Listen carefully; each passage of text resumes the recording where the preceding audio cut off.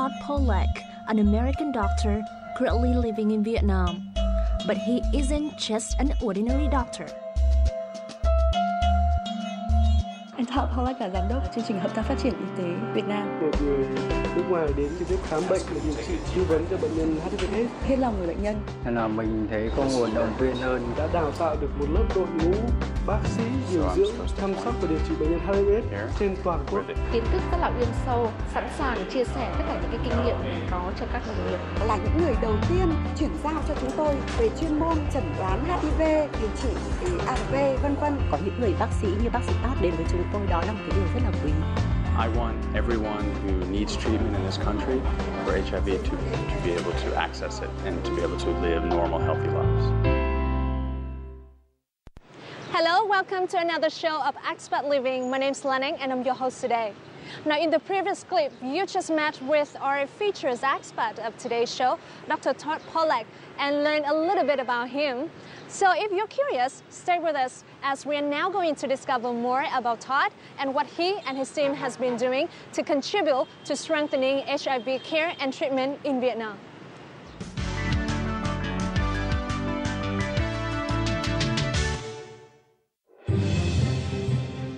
Following his postgraduate training in internal medicines and infectious diseases at Harvard Medical School, Todd Polak soon developed an interest in the field of HIV treatment. I focused my career on HIV because during my medical training, effective treatment for HIV became available. However, it was available in the United States and Europe, but not really available in poorer countries. So people around the world were dying from HIV even though we had treatment that could keep them alive. So I wanted to work internationally in order to train doctors to treat patients with HIV and treat patients myself in order to alleviate suffering and help save lives. Todd then got a chance to fulfill his dream of working overseas. As in 2009, he was appointed to work for the Harvard Medical School AIDS Initiative in Vietnam, now known as the Partnership for Health Advancements in Vietnam, or HIVN. When we first got here 6 years ago, HIV treatment had been available for a couple of years, but there was still a lot of work to be done to get patients the treatment that they needed. A lot of people were still dying. A lot of people were still suffering. So I knew that I could make a difference.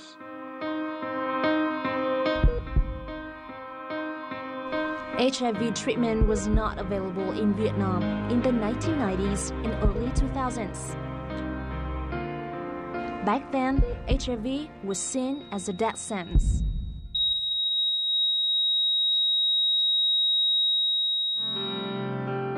This situation changed in 2004 when the U.S. President's Emergency Plan for AIDS Relief, or PEPFAR, was initiated in Vietnam. This program allocated funds to health organizations to begin HIV/AIDS prevention and treatment in the country. Now in Vietnam, more than half of about 250,000 people living with HIV have access to effective treatment that keeps them alive. The Partnership for Health Advancement in Vietnam, or HIVN, has been an active partner of PEPFAR since 2004. HIVN is a collaboration between Harvard Medical School and its affiliated hospitals, focusing on the improvement of the HIV program and medical education in Vietnam. Todd is now the country director of HIVN, but his role is not restricted to management. The other part of my job is the technical part. So that's when I myself am out in the field doing training of healthcare workers, seeing patients with healthcare workers, working at clinics and hospitals in the country, and helping to treat those patients and at the same time teach those doctors or nurses how to improve their medical care in the future.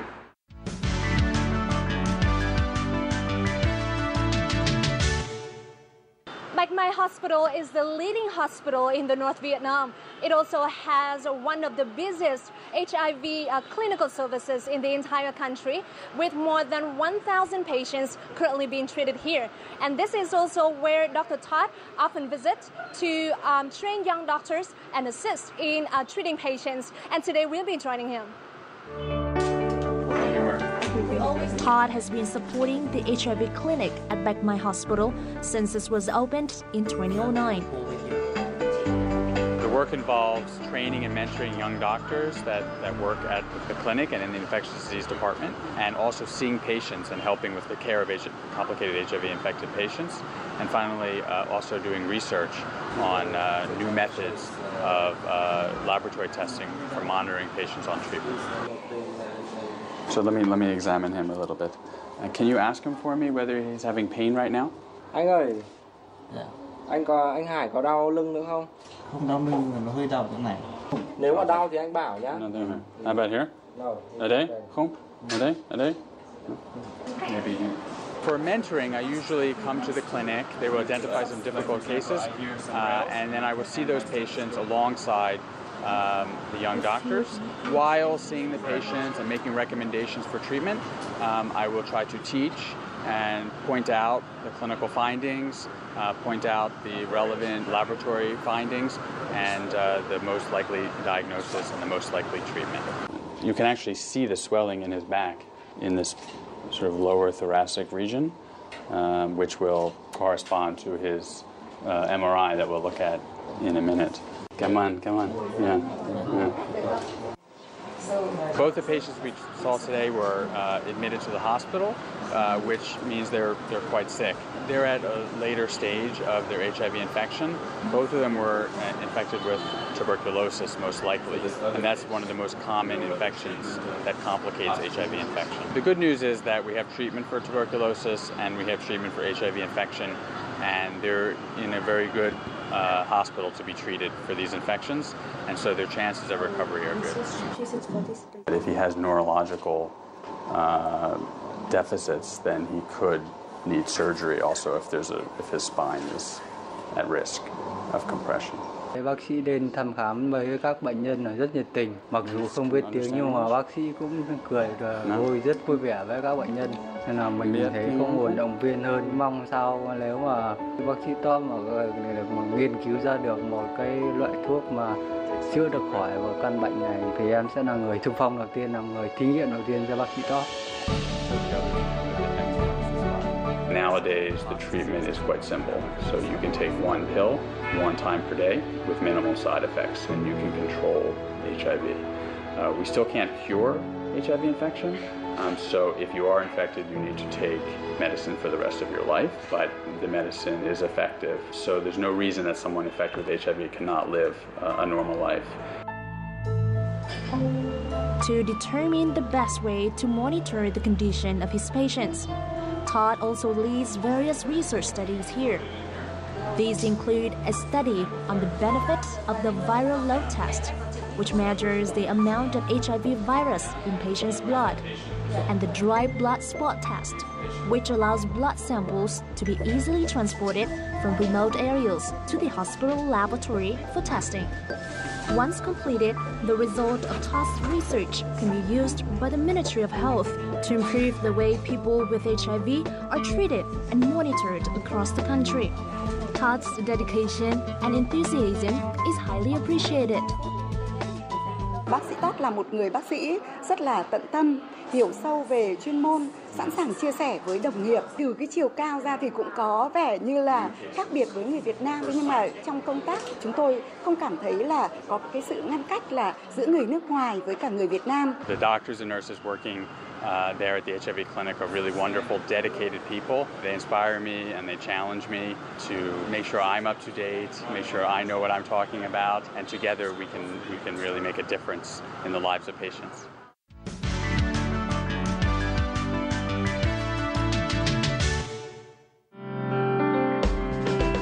In this country, where much of medical expertise is concentrated in big cities like Hanoi or Ho Chi Minh City, training or mentoring healthcare workers is really resource intensive. This means that it costs money and people's time to travel a long way to train or get trained. Where everyone doesn't have a chance. Todd Pollack knows all about these costs, as many doctors he's mentored on HIV treatment come from clinics in remote areas. He's trying to overcome this problem with technology by developing a program called e-mentoring.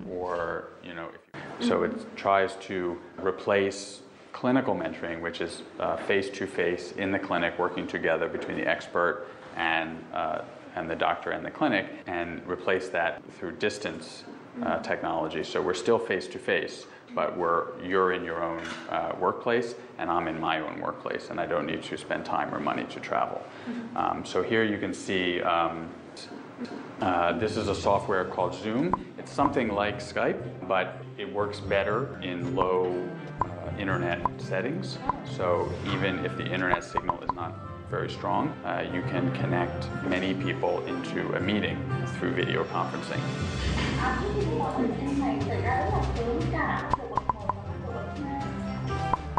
Okay, great. Connecting doctors via the internet, that's happened before, but generally what's been before is to connect maybe an expert at the national hospital to another country. But what's new about this program is it's about connecting within Vietnam. So this is really one of the first times that we're having a chance to connect doctors working in all the provinces in the country to experts working at the national hospitals. Each e-mentoring session involves case-based learning, meaning that doctors in other provinces propose to Todd and other experts in Hanoi specific patient cases to discuss treatment. Lợi ích lớn nhất là mình sẽ tiết kiệm rất nhiều về nguồn lực. Thứ hai là cái thời gian nó rút ngắn hơn rất là nhiều, và chương trình cũng cho phép là được giao dịch trực tuyến như trực tiếp. Ví dụ như các ca bệnh khó rồi chia sẻ thông tin trên màn hình vân vân, nó rất nhiều cái lợi ích và cái hiệu quả đôi lần sẽ cao hơn. Và nhất là trong cái mùa hội trần ở các cái tỉnh bạn khác nhau ấy, thì như vậy thì cái chia sẻ thông tin nhà trao đổi về chuyên môn sẽ tốt hơn, hiệu quả hơn rất là nhiều.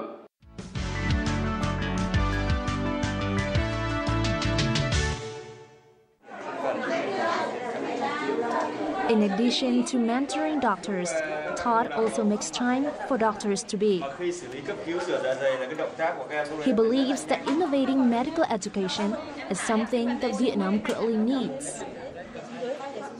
One of the major challenges is that there are very big class sizes. So you have 400, 500 students per class, and there's really not enough faculty to give the attention that each student may need to learn best. So we need to think innovatively about how we can reorganize the curriculum so that we can improve the interaction between the learner and the teacher. The other thing is that education in Vietnam for medicine is often based on the hospitals. So when the students need to practice, they go to the hospitals to learn. But in reality, most health care is delivered in the clinic setting, in the outpatient setting outside the hospitals. So students need to learn how to practice medicine in that setting. In an effort to help strengthen medical education in Vietnam, Todd and his team often travel to universities and medical schools across the country to help innovate the curriculum and discuss the faculty's development. In the University of Medicine Pharmacy in Ho Chi Minh City, we've been bringing in experts from Harvard to help them revise their entire curriculum, which is a 6-year program, so it's really a big effort. The Ministry of Health and other university leaders around the country are really looking to see if it's successful, can we adapt it to change our curriculum as well. So really this one project has the potential to impact medical education in the whole country.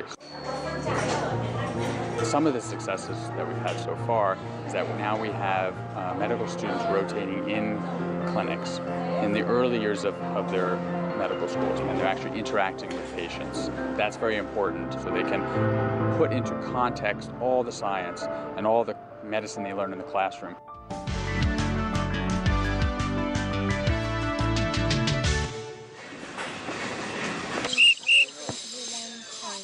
Todd not only leads an amazing team at HiVN, but he also leads an adorable children football team where his own son is a player.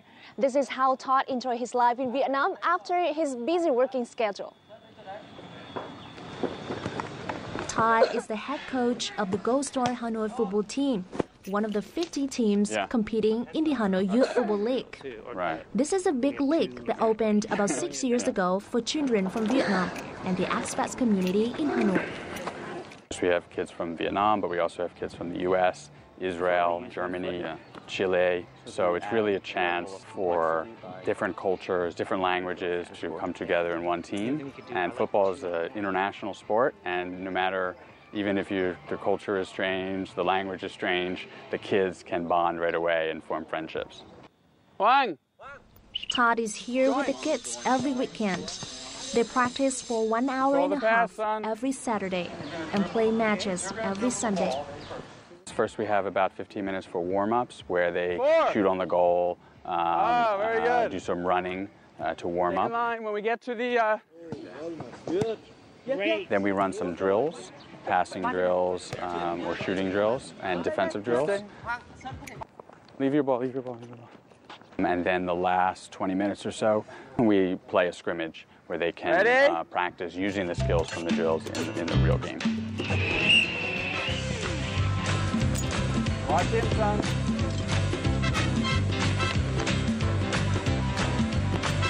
Oh! Where? Oh. Yeah, but the ref didn't call it. Man, get closer. That's you. That's you. Nice.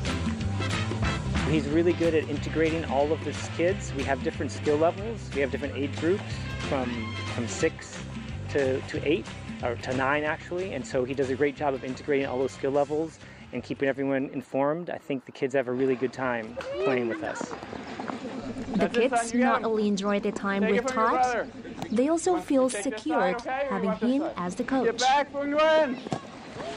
feel safe when I have Todd as a coach and a doctor. He's a doctor, so when someone gets injuries, he can come, he take care of us.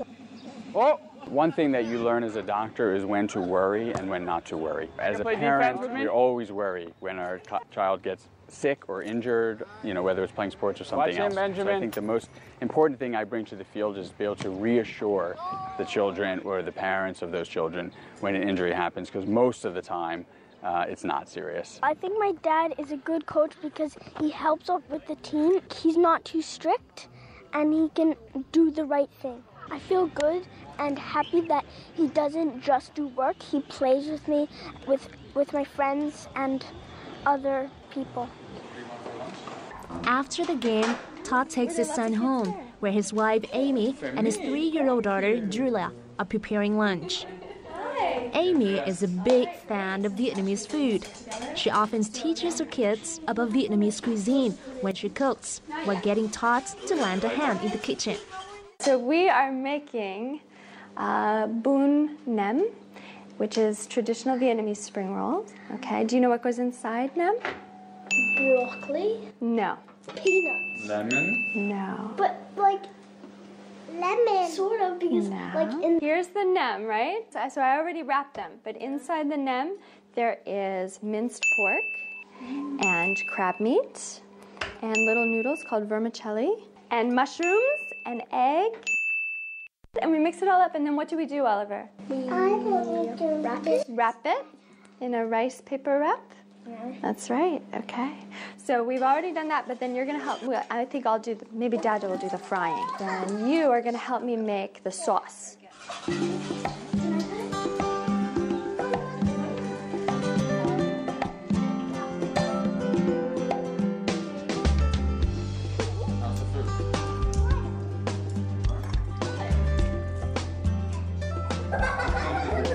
He's always been very good about balancing his work with time for me and the children. He's as much a parent as I am. He is putting the children down to bed, and he is doing baths, and he's reading books at night, and he's coaching the soccer team. And so,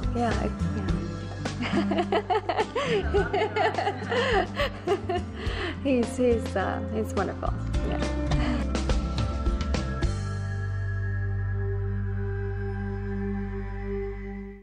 So we've just met with Todd Pollack, an American doctor who has contributed an important part to HIV care and treatment, as well as medical education innovation in Vietnam.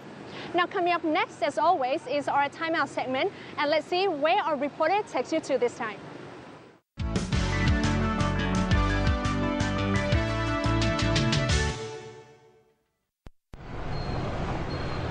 So if you're an expat who's just arrived in Vietnam and is keen to explore the street art scene in the country, or simply just want to find an awesome place to hang out with your mates, then X98 may just have the perfect answer for your craving. Let's have a look, shall we?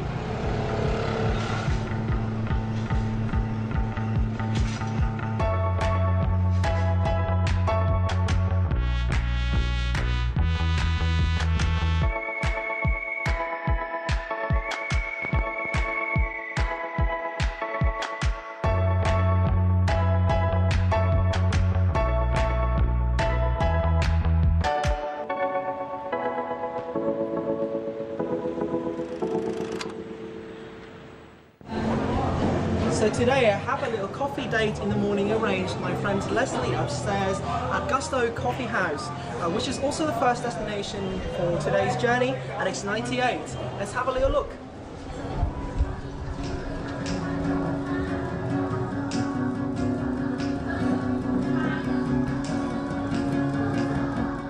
Cool, so good spot, man. Yeah. So, what do you like about it? What made you choose this place for tonight? It has so many nice drinks. They're cheap and lots of choices. I'm sure my friends would like it here too.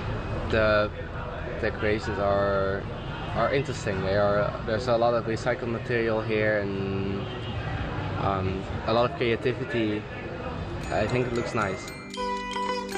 Green architecture is what makes the three cafes at X98 special.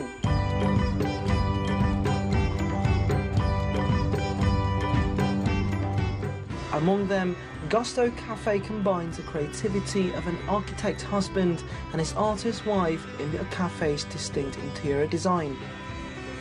Xuất phát từ mục đích là bảo vệ môi trường và hướng tới thân thiện với môi trường và thiên nhiên, thì mình chọn những đồ tái chế rất thân thiện, nó tiết kiệm, nó làm người ta hướng đến một cái gì đấy, làm đầu óc mình phải suy nghĩ. For Vietnamese youth, these cafes are not only attractive for its charismatic space, but also a homemade menu starting from as little as 60 cents per drink. Cách làm của mình thì nó lại hơi khác một chút. Nhà mình có cà phê Ý nhưng lại mang một cái gì đấy của Việt Nam. Có trà là trà Thái, một cái trà rất là châu Á, nhưng mà mình lại pha một cái cách gì đấy hơi Tây Tây một chút.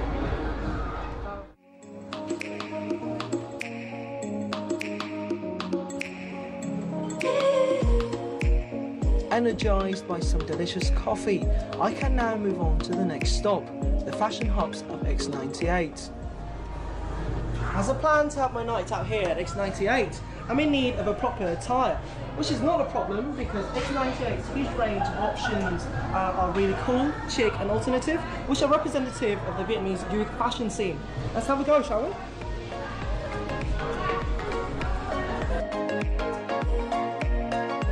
Owned by dynamic youths themselves, the stylish designs found at X98 are made locally in Vietnam and often in tune with global streetwear.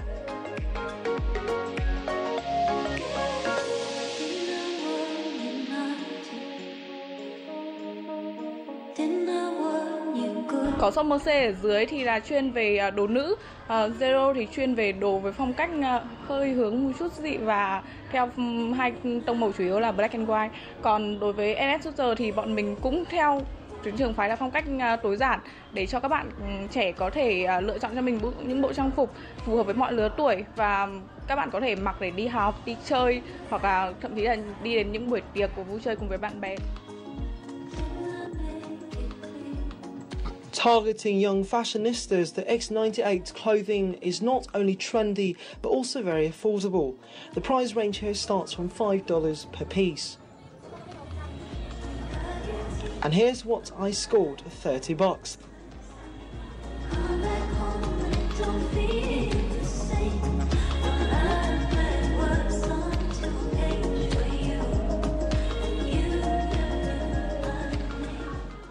Days gone, lights on, X98 is ready to welcome partygoers to its very special nightlife treatment. What cannot be missed is the live music that drives the night.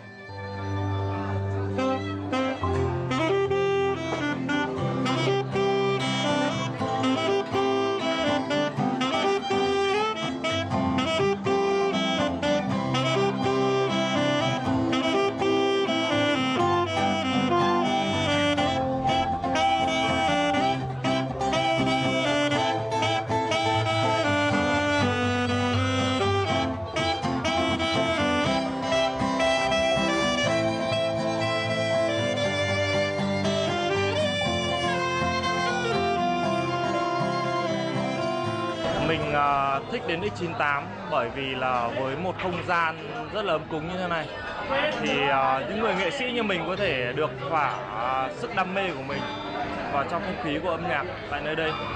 Và X98 là một nơi khá là thu hút rất nhiều những đứng mày râu. Ở đây các bạn được cảm giác một cái không gian gần như một gia đình và luôn cảm thấy thoải mái.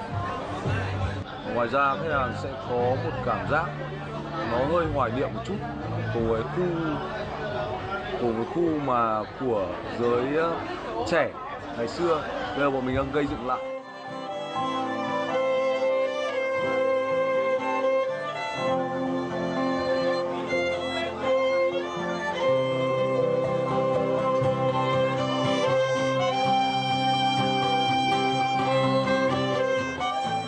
Using orchestral instruments, Tuấn and his band are delivering their own take on modern pop music. This combination between the old and new is very common at X98.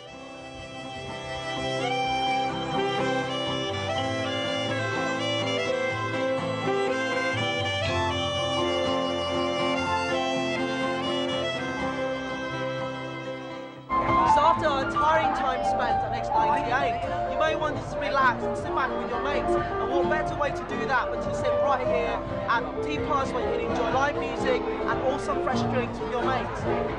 So hi!